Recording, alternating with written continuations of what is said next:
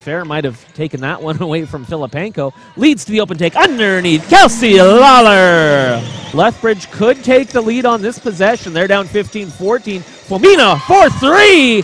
Lethbridge by 2. 35 seconds to go. Quick take. Carly Ahlstrom with the three-point answer. Can hear the bench calling out the time as the seconds tick off. Kat Filipenko off the glass and in and one. So back to a 1-point game. Huskies with the lead. Libby Epic back up to a 4-point Saskatchewan lead. Shand had a hand on it momentarily, can't grab it. Now it's Bosch on the run in the other direction. 3-point Pronghorn lead. She'll slow things down a little bit.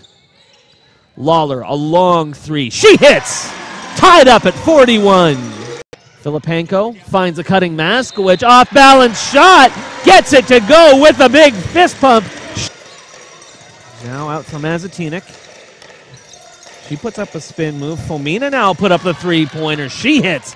That'll make it a 6-point game.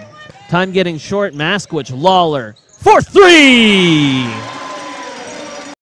Don't forget, you can tune in to CanadaWest.tv for more Husky basketball. The men hit the floor in half an hour.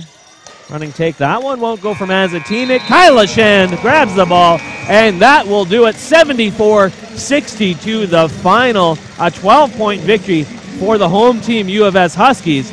But as we say, an impressive effort from the visiting Lethbridge Pronghorns.